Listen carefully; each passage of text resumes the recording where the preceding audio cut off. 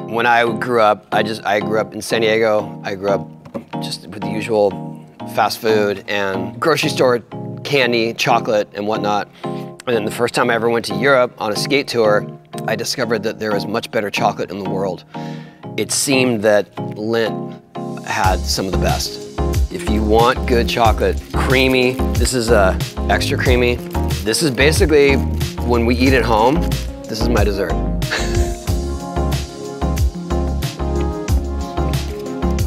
Yeah. I don't like, my wife likes bitter chocolate, dark chocolate. I'm not feeling it. This is where it's at. You can get with almonds, you can get with caramel and all that. And that's fine if you want all the features, but this is the heart of it. And I'm a purist in that sense, so there you go, rich and creamy.